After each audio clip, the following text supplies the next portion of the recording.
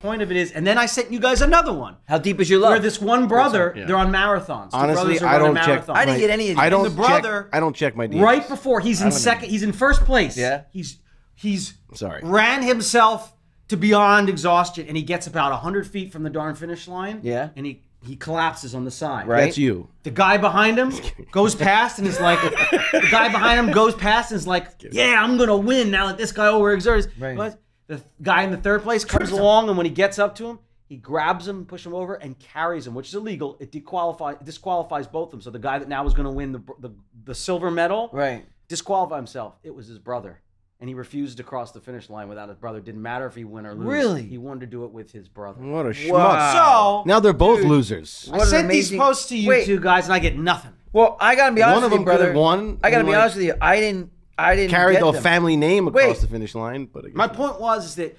Don't worry, when I would brothers finish. can work together. I would win for you They guys. can ditch That's what I the would do. ego. I'd say winning. Yes. And they can actually put their minds to a greater cause. No one will be brothers or sisters or siblings. You know what? No one. I agree with that. No one. You know what's What crazy? if there's Wait a two minute. very wait a minute. weak brothers Wait a and two minute. very strong men, and like just genetically, no matter how much the brother, are you Brothers will figure out a. We'll figure out a way. No, if this Shut up. Shut up. Go in the corner. You don't know what you're talking about. Does it sound flawed? Sounds flawed. No, he's wrong. It's not flawed. not The flawed. brothers will find a way. Not flawed. Okay, because they're brothers. They're brothers. You sound like someone pitching us for like a show. They're brothers. The brothers. All right? The brothers come into a town. truth. They don't like him at Research first, it. And all of a sudden, at the end of the day, they repaint the local firehouse, and they're friends. What do you think? No, listen. These are very true statements. You know what? I agree. I agree with that. And I got to be honest with you. I think what's amazing is that, speaking of egos. Because the only time we've ever failed, honestly, when you really think about it, it's probably because of our egos got involved. Yeah. In between the three of us. Oh, absolutely. I agree with that.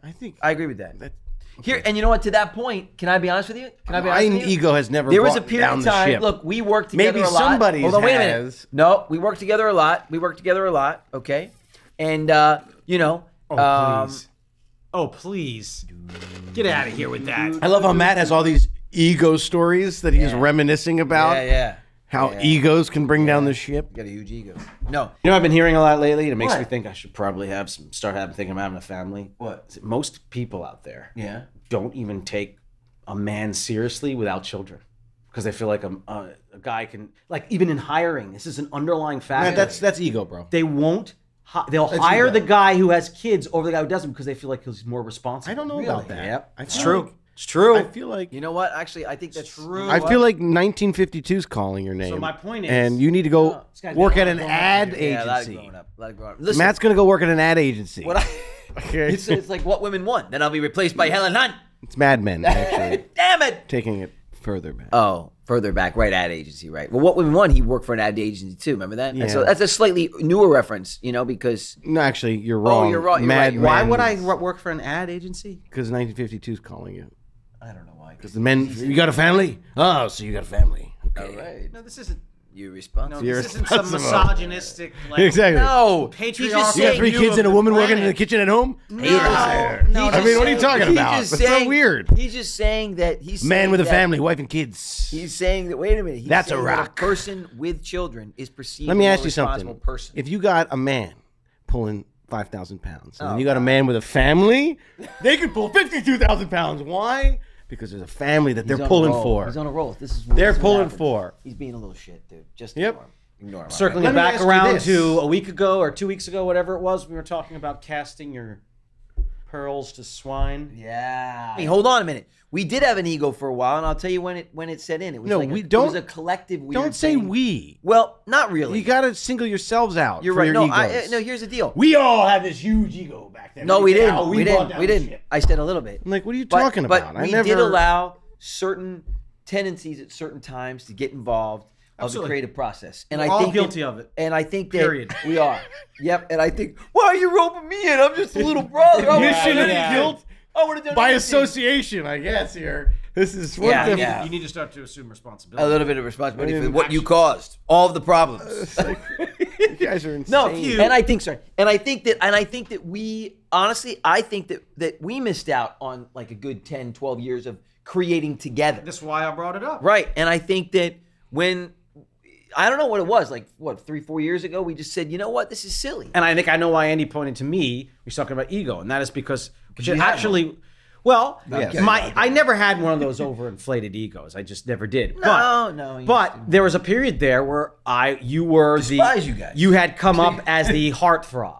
Right. You were the very recognizable TV, this and that, and Who, me? They wanted. It's weird. But the powers that be, you know, people who ran networks or television, Powers that be, Mom. They wanted to our mother. They wanted to slide me into that same thing. Right. And you didn't want that. And I didn't want it. And that was mainly just because I wanted to forge my own road. You know, it's a classic thing like any sibling's going to go through with any other sibling. I get it, man. I get it. So what may have been perceived as ego, and maybe there was a little bit in it, but really what it was just at 18 or 19, I was like, I'm done working in the brothers thing, and I want to go do my own thing. Right. It was just like, you know, what Justin Timberlake did to NSYNC. Yeah, I get it. No, you go like I. Are you saying that you're Justin Timberlake? I was waiting for you to pick that up.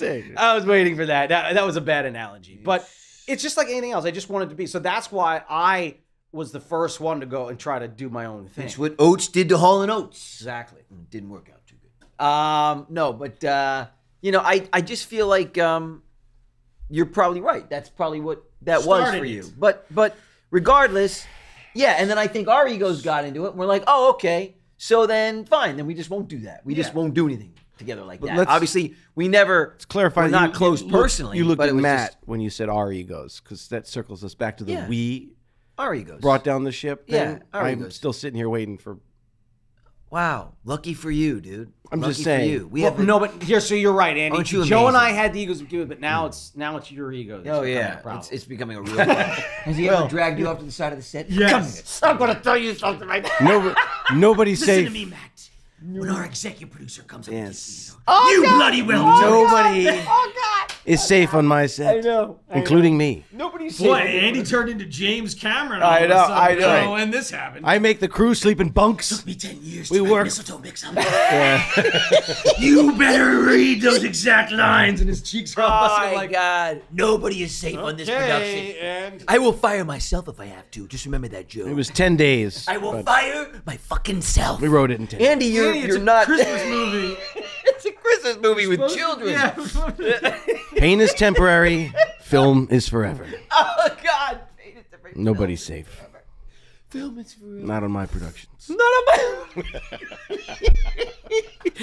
The best part is, I'm there literally like, if you're going to see me, like Andy's like walking around directing, he's dropping things, and I'm picking him up, and I'm like putting him in his pocket, putting his jacket on, doing all these things, and then the movie wraps, and Mom and Andy are sitting there, and he's like, yeah, you know, Joe really picked up the slack on this one. I'm sitting there, and I'm like, what the? Joe picked up the slack on this. Oh God! We don't want anybody getting a big head on your set. You know? Oh God! You got to keep everybody on the same Joe was the plane. real winner on this one. Thanks, Andy. You're welcome. Cuts to Joe. Keep Matt under control. This one's got an ego. It cuts. Yeah. Way to go, Matt. Maybe the next time around you'll come through. I just remember. your coffee, man? Andy? Exactly. It was average. As a man, Thanks. Joe really came through. Thanks, Matt. I love it. What is this? Oat milk? You know I love that. My favorite memory of Joe from this last movie is the whole crew. Everybody's like standing outside, freezing. It's 9-degree weather. They're out there for hours waiting for Joe and Matt to come outside. And then Matt comes out, and then Joe comes out in a full ski parka, gloves, and he gets into a heated car. And he's sitting there, and he rolls down the window, and he goes to the crew, who are all freezing, standing outside. And he goes, "Is it freezing, guys? It's really cold." And he rolls the window back up, and he's sitting in this heated car.